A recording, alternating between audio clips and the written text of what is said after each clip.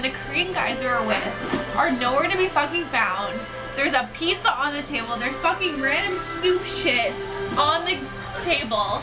We just got fucking ditched by fucking drunk ass Koreans. What the fuck is going on? Last weekend we had Koreans paying for all of our stuff, and now we have to pay for all their fucking shit. What is going on here? Not cool. Let's get more Koreans to come hang out with us. We need to find new Koreans to come pay for this fucking shit because we're not eating it. We're fucking ridiculous. We're stealing their fucking cigarettes. I don't smoke, but who fucking cares? I'll sell them on the streets. I'll go see if they're outside.